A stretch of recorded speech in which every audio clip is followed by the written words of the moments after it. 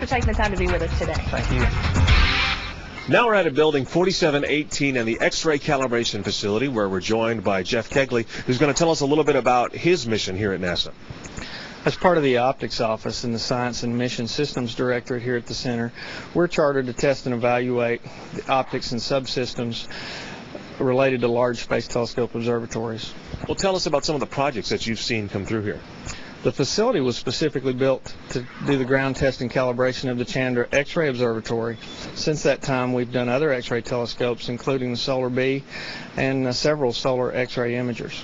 So, Jeff, what makes this facility so unique? The facility is actually unique in two capabilities. It's the world's largest X-ray telescope calibration facility, and we have the unique capability of being able to test optics down to minus 440 degrees Fahrenheit. So to simulate the environment of space. Exactly. Well, I think part of the uniqueness of the facility itself is also in its design, and part of the reason is where Lori is right now. Well, Jeff, we've come outside now to probably the most eye-catching feature of this facility. Tell me what we're looking at here. Yeah, Lori, we get asked about this a lot. This is our X-ray guide tube. In order to do a ground test or calibration of an X-ray telescope or the optics or detectors associated with that telescope, you have to have the X-ray source a long distance away so that the X-rays are nearly parallel when they get to the test article down here on this end. So how far away are we talking about here? This facility is actually over 1,700 feet long.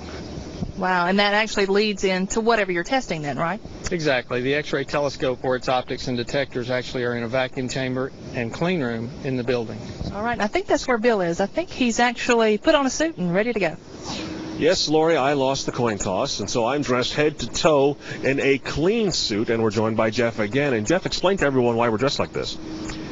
Testing X-ray optics or direct incident optics for telescopes or their detectors, they're extremely sensitive to contamination, and so you have to work in a class 1000 clean room like this and have an extremely clean vacuum chamber.